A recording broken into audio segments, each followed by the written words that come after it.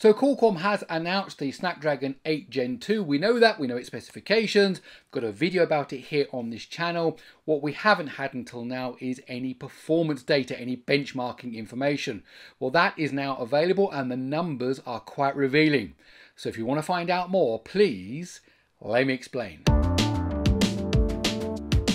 Now, there aren't any smartphones available yet, Sony, OnePlus, Xiaomi, whoever, but each year Qualcomm build what's called the Qualcomm Reference Device, the QRD, which is a smartphone that it builds with the latest processor in it, and it did that for the Snapdragon 8 Gen 1, it did that for the Snapdragon 8 Gen 1 Plus, and it did it also now for the Snapdragon 8 Gen 2. So we're able to compare like for like reference devices over the last year and see what the difference in performance is. And that's what we're going to do. So we're going to cover CPU, GPU and general system. Well, no more talk, let's look at the figures. So here is our first graph, and this is Geekbench 5. We've got single core and multi-core scores on here. We can see that the single core score for the 8 Gen 2 using the Qualcomm reference device is 1,489 and its multi-core score is 5,178. Now that means that for the single threaded score, that's a jump of 20% compared to the 8 Gen 1 and a jump of 13% compared to the 8 Plus Generation 1. So double figures, 20% compared to the normal Gen 1. So quite a big jump in performance there.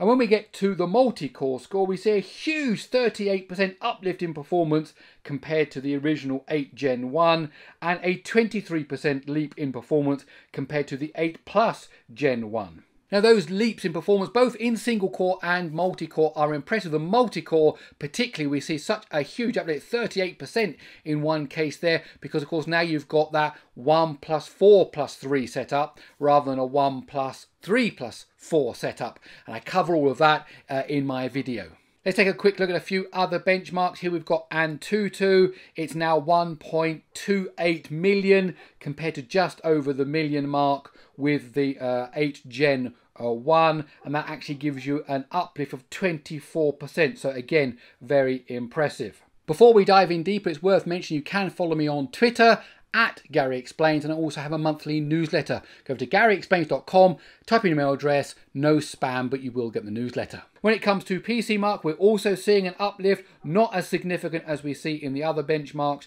We're now at 18,500, which is a 10% uplift in performance compared to the Snapdragon 8 Gen 1. Now, if we turn now to the GPU benchmark, starting with 3D Mark, we can see that the score now is 13,596 for the 8 Gen 2 using the QRD, and that is an uplift of 30% compared to the 8 Gen 1 using the QRD.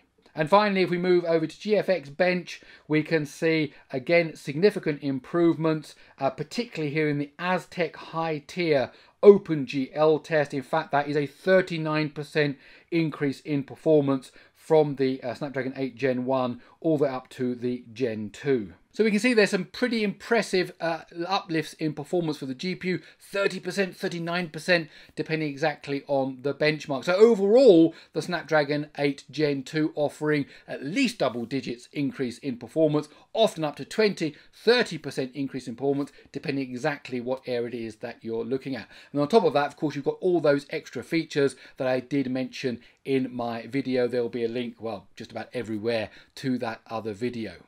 Okay, do tell me in the comments below, will you be buying a phone now that you've seen the benchmarks with the Snapdragon 8 Gen 2?